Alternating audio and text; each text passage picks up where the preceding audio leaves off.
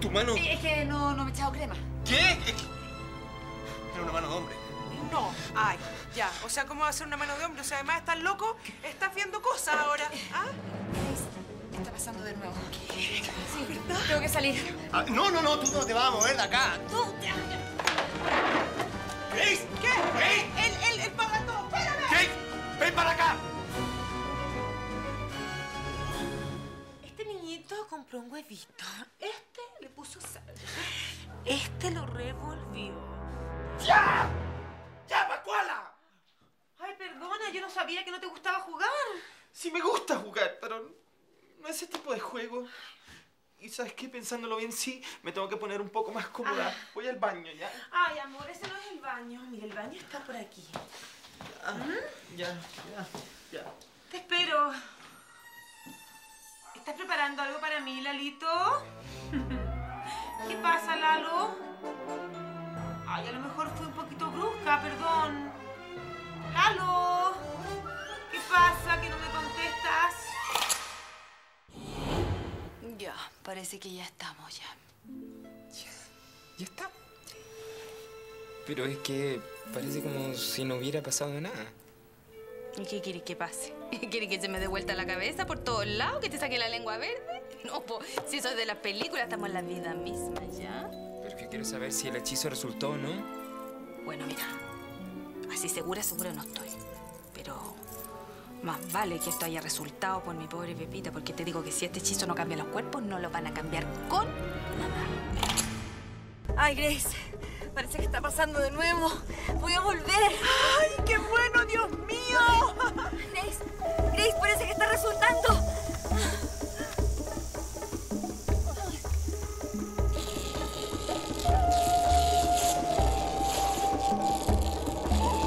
¿Lalo? ¿Lalito?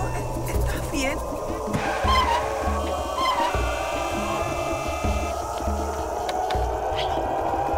¿Volviste? ¿Qué?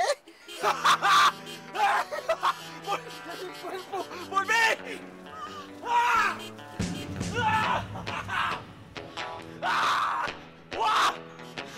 ¡Volví!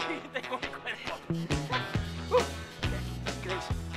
Grace, escúchame, perdóname por ser tan tonto, porque el invento de la Julia fue un invento precisamente porque yo pensé que nunca iba a volver a ser hombre. ¡Ay, sí, ya sabía! ¡Si eres tan evidente! ¡Volviste! Espera, ¿tú lo sabías? Ay, ¿por qué te quedaste callada? Ay, ya cállate, dame un beso.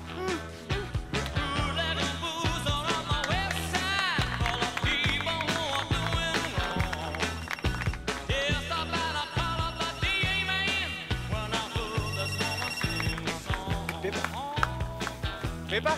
¿Lalo? ¿Recuperaste tu voz? ¿Y tu cuerpo lo recuperaste también?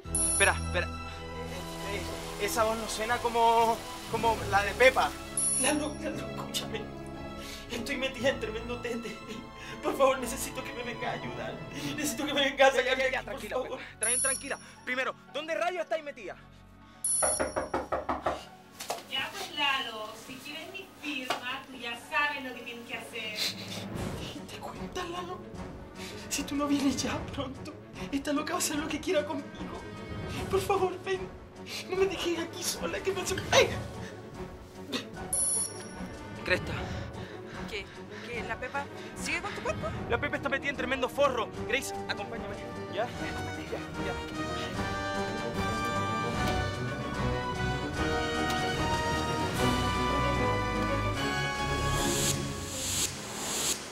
Gonzalo, estamos esperando.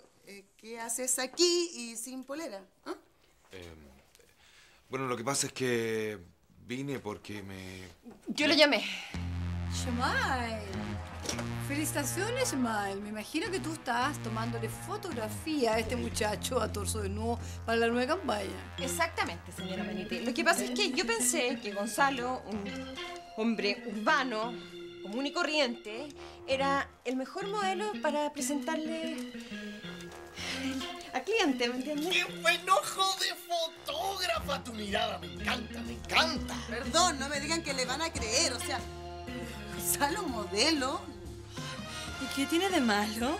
Yo lo hallo tremendamente sexy. Si lo vierais con ese delantal que te caí. Pero es que, por favor, mírenle el abdomen, o sea, se nota que es alguien que va harto al gimnasio, que come sanito. Felicitaciones, Smile. No te muevas, precioso.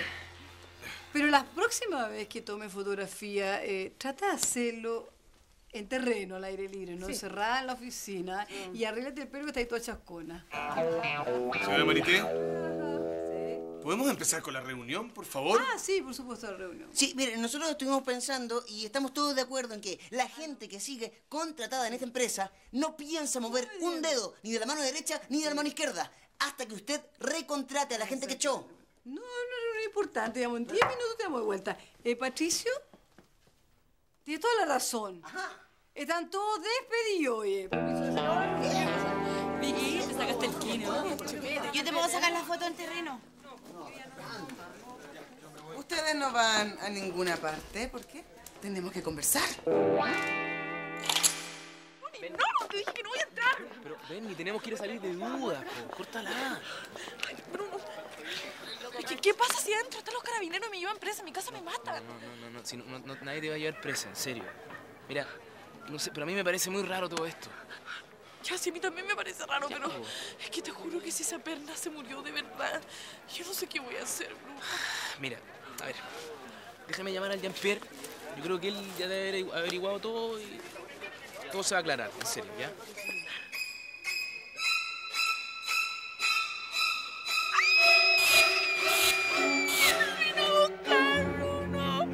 ¿Qué pasa? Me están Benny. penando. Benny, ¿qué onda? No hay nadie aquí. Oye, Benny. Benny. ¡Eso me pasaste! ¡Hiciste espectacular! O sea, mi amor, como si no puso una cara de... ¡Ay! Ya, y... ¡Ay! Me encanta. La cara la de mi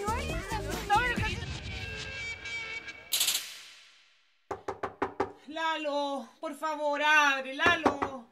Lalo, te prometo que no voy a hacer nada que tú no quieras que yo haga. Acuérdate que soy una dama. Pero por favor, di algo, que estoy preocupándome en serio. Lalo, please, Lalo. ¿Qué pasa? Que no me abre. A lo mejor le pasó algo.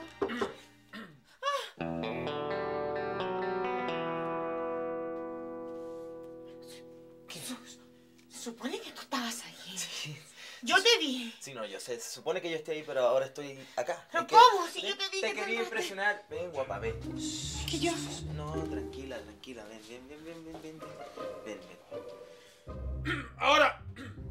Ven. Ah, ¿con quién estás hablando? Con nadie. ¿Con quién voy a estar hablando? Si estamos tú y yo solos acá en la casa. Con nadie. Aparte de guapo, eres mago, Lalo Padilla. Y así soy una caja de sorpresa.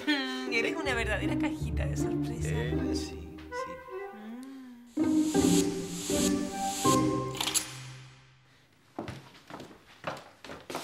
¿Qué está pasando ahí adentro? Ay, Grace, te recomiendo que no entres. Por favor, Grace. Grace.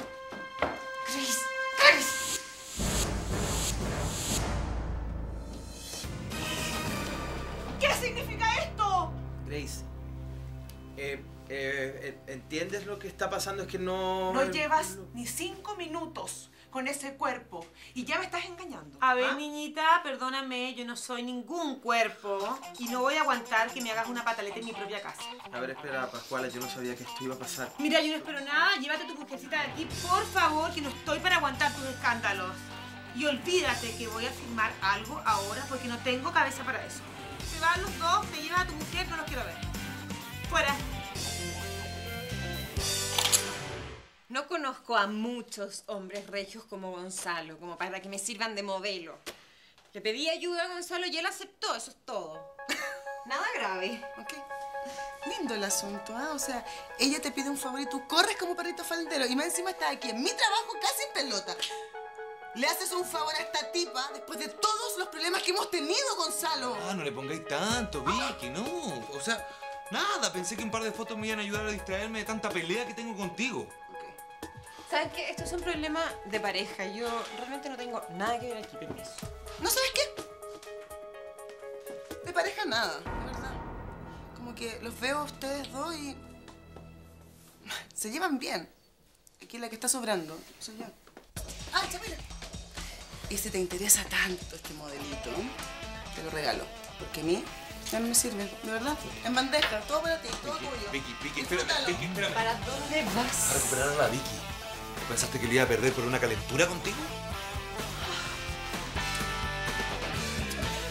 Pero Vicky, tranquila, tú tienes que ser fuerte. Esa es una de tus principales virtudes, siempre lo ha sido, la fortaleza, Vicky. Ya, pero yo no puedo seguir como una roca, Gastón. De verdad, después de todo lo que me ha pasado. Me han pasado demasiadas cosas. Sí, yo lo sé, pero Gonzalo te ama y tú lo sabes, Vicky. ¿Sabes qué? No estoy segura. De verdad, no estoy segura. ¿En serio? Gastón, abrázame. Necesito sentir que alguien me quiere, por favor. Sí, tranquila.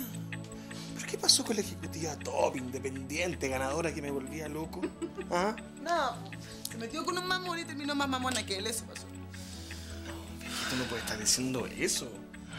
Tú, Vicky, eres la mujer más astuta y más atractiva que yo he conocido jamás. ¿En serio?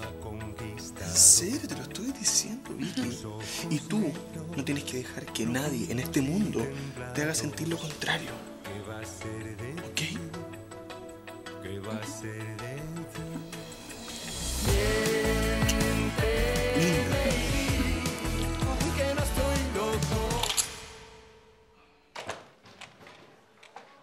Con permiso, jóvenes.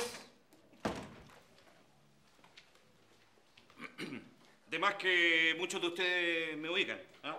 Yo vendría siendo así por ser como el rector de la universidad. Oye, ¿qué onda, sale Héctor?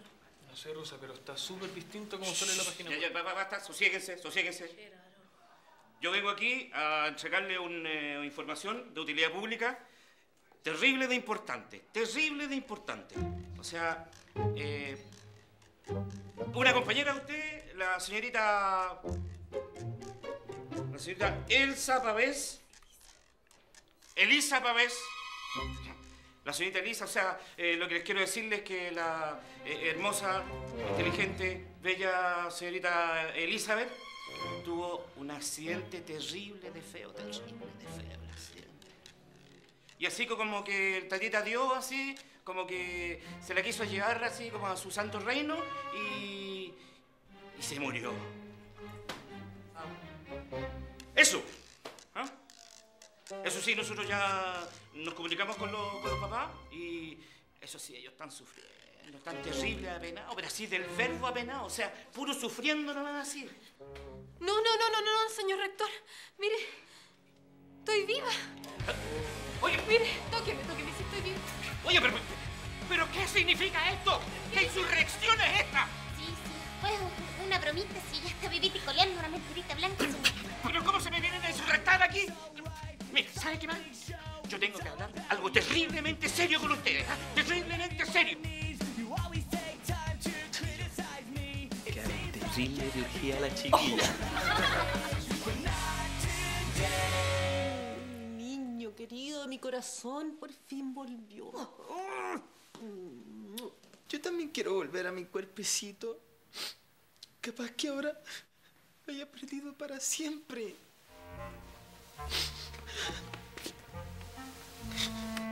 Justin. No, tranquila. Yo estoy contigo. Ya, tú no estás sola en esto. Lo que estaba pensando que con la luna nunca se sabe. ¿No habrá abaratado los costos de los implementos para el hechizo y por eso lo está haciendo en potas? Ay, Eduardo, por Dios, déjate de decir tonteras. ¿No ves que la niña está desconsolada? Nunca pensé que a esta altura de la vida íbamos a tener mellizos.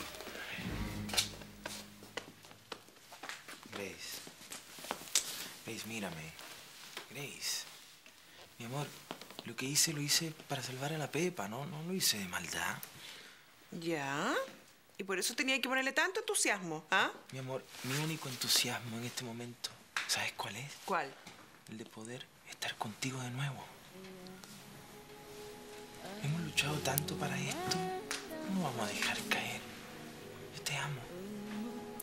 Yo también.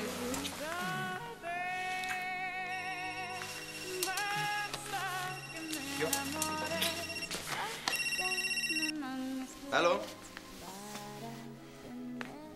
¿Cómo que despidieron a todo el mundo?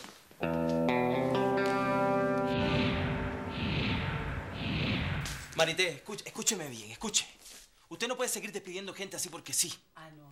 No, Aguirre nunca hubiese permitido eso. Pero ese Aguirre, pues, precioso, perdóname, Aguirre una cosa, la Marité es otra cosa. Yo soy Marité Sagardía con lo que quiero, fíjate. Si quiero contrato, le contrato a gente como se me antoja. Y punto. Se acabó nomás. Pues, Así, ya. así nomás, así. Por supuesto, pues así nomás, pues ¿cómo quiere que lo haga? Pues? Ya, entonces, ¿con qué plata? ¿Con qué plata? Fíjate que a ti aún no te despido. Ahí tengo lucas. Pero vamos a hacer algo mejor. Yo podría contratar, fíjate, alumnos en práctica que son completamente gratuitos. ¿Te parece? Si tú hubieras cerrado el trato con la Pascuala, no estaríamos pasando por esta situación, pues, Lalo Padilla. Deja de decirlo, algo es. Oye, si ustedes no se callan, yo no puedo ocultar, cállense. Yo estoy segura de que mi Lalito no nos va a fallar porque el toro siempre, pues... Yo puedo hacer que Pascuala regrese. Pero mientras tanto, usted no puede seguir despidiendo gente así porque sí. ¿Estamos? Ok. ¿Te doy esa tregua?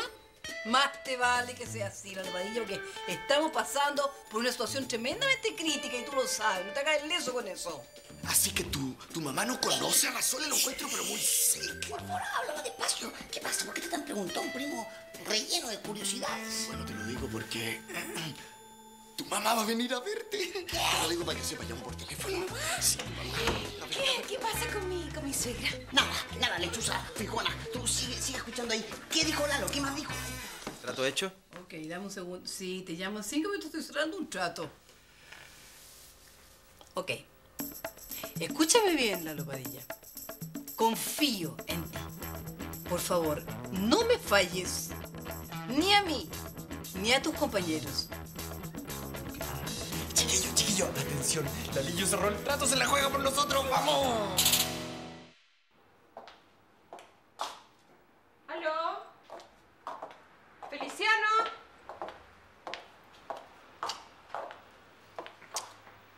No hay nadie, Chamila. Puta que me asustaste. El local está cerrado. Recibí tu mensaje. ¿Qué onda? Pasar. Te llamé para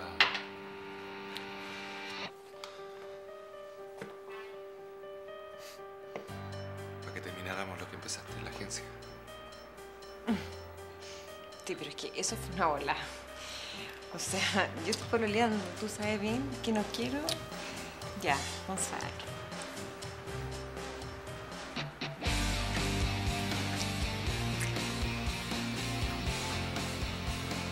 ¿No era esto lo que tú querías?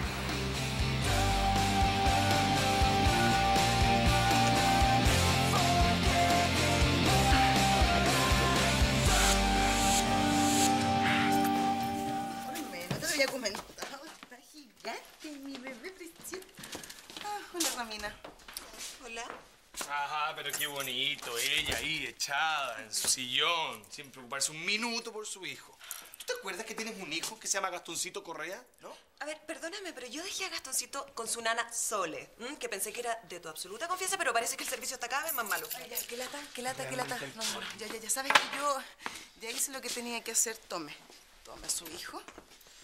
Y de verdad que no tengo ganas de estar tragándome más malas ondas. Ya terrible. Así que, chao, amigo. Chao. Chao, bebé. Dígale chao, su tía Vicky. Eso. Tu hijo. Hola, amor. Tú realmente me decepcionas, oye. Si fuera así, no te habrías casado conmigo. Yo nunca pensé que casarme contigo iba a ser este martirio. Realmente es decepcionante. Pero, Gastón, por favor, yo también tengo derecho a distraerme un poco. A distraerse un poco. Sí. Ok, entonces yo también voy a hacer lo mismo, fíjate. Me voy a distraer un poco. ¿Dónde vas? A distraerme, a pasarlo bien, a carretear con puros amigos, club de Toby, harto copete. A eso me voy. Chao, que te funda.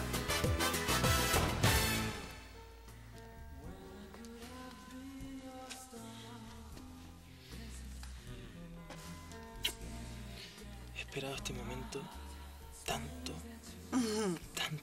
tiempo, mi amor. Y yo, dime yo, por fin ir a tu brazo.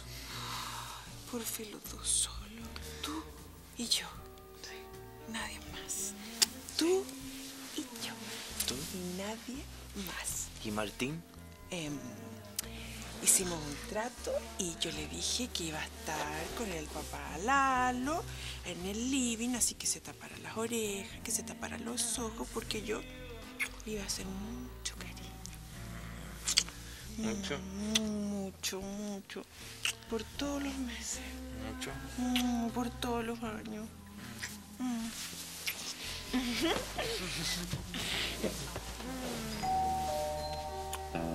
No, olvídalo. No. He esperado demasiado tiempo, no te voy a soltar, no. Mira, el que sea puede esperar, ¿ya? No debe ser nada importante. Mira que sea. Amor, mi amorcito, soy yo, la mamá. Oiga, mi vida, usted sabe que yo no lo molestaría ni por nada del mundo si no fuera algo absolutamente urgente. Lindo. Mi amor. Déjame ver. No. Debe ser importante. Más vale que sea importante. Déjame. ¿Qué hago? Mi amor.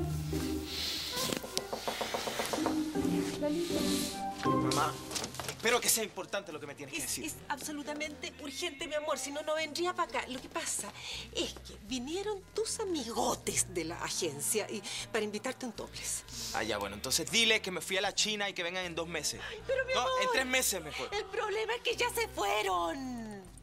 Se fueron a ese antro de mala muerte y se llevaron a la Pepita pensando que eras tú.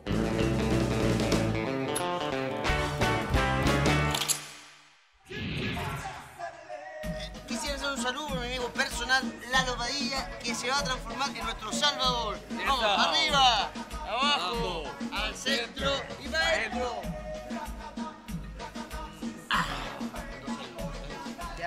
Ya, chiquillos, gracias.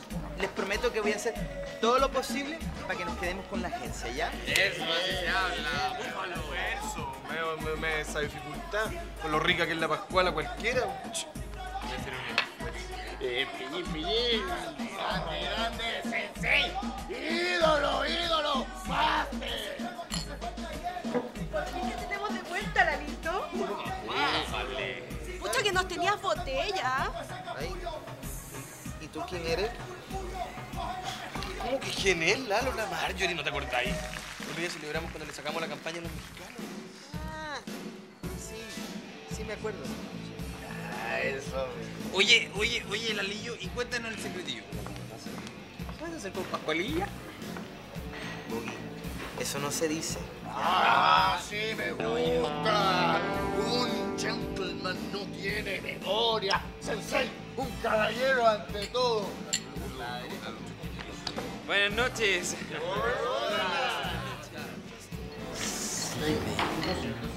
Ya, permiso, señorita. ¿Dónde está el baño?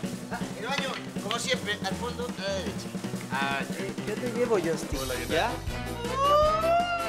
Las amiguillas van juntas al baño. Ay, vamos, Yasina.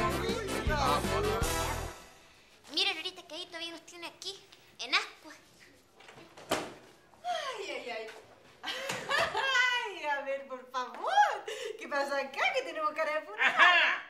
A esta señorita era la que estábamos esperando. ¿A mí? Sí, pues yo no sé si ustedes, señoritas estudiantes de esta respetable universidad, tienen alguna idea, si casan un poco la cosa, de lo que son los pilares, los valores, así como de los valores así como de nuestra institucionalidad. No, la verdad es que no. Pero eso es terrible de grave, pues eso es terrible de grave. No es que con estas cosas de la vida y de la muerte no se pueda andar jugando así como así nomás, ¿entiendes? No, sí sabemos que no fue la mejor broma del año, pero tampoco Ya. como para- Si no quiero más explicaciones, ¿ya? Porque ¿saben qué? Ustedes han sido unas muchachas que se han insurrectado y nosotros no queremos nada de esas cuestiones, así que yo me voy a tener que ver en la obligación de...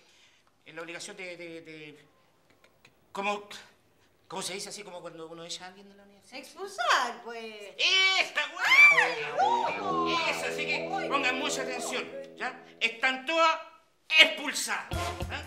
Sí, pues si nosotros no queremos aquí que se venga cualquiera a insurrectar así nomás como cuando quiera y cuando... No. nuestra universidad no quiere eso para la institución. Así que les quede bien clarito.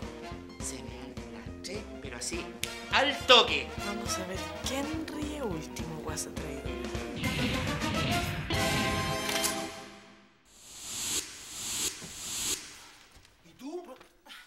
Calma, Rubén, por ¿Qué favor. estás haciendo acá? Cálmate. Toda mi vida es un desastre por culpa tuya, mierda. ¡Rubén!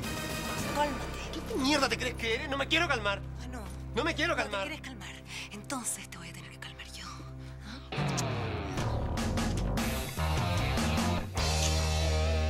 Lo pasé súper bien. Pero bueno, yo también.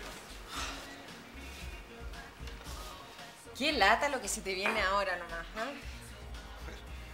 Perdón, ¿y qué se supone que se me viene ahora? Sí, pues Gonzalo, te juro que de solo imaginarme la cara de Vicky cuando se entere que nosotros dos ahora estamos juntos, se muere. ¿Juntos? Pero Chamila, por favor, no seas cabra chica. ¿Qué te hace pensar que tú y yo estamos juntos? Ay, Gonzalo, por favor, o sea, ¿acabamos? Acabamos de hacer algo que no se va a volver a repetir. Lo pasamos súper bien, pero fue una tontera. Yo tengo una relación con la Vicky. O sea que tú me estás diciendo que... Te estoy diciendo que la pasamos súper bien. ¿Ah? Chamila, dime una cosa. ¿En qué minuto tú pensaste que yo iba a dejar a la Vicky por ti? ¿Ah? Yo me la voy a jugar por esa relación. ¿Te quede claro? ¿Qué? Difícil.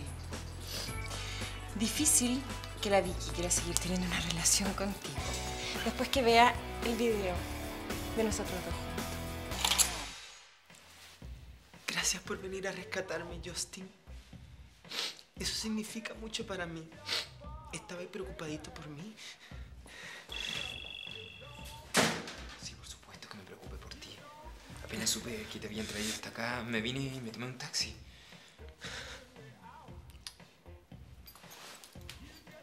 ¿Qué pasa? Es que eres tan lindo, Justin. Viniste a rescatarme en el peor día de mi vida. ¿Qué te dije?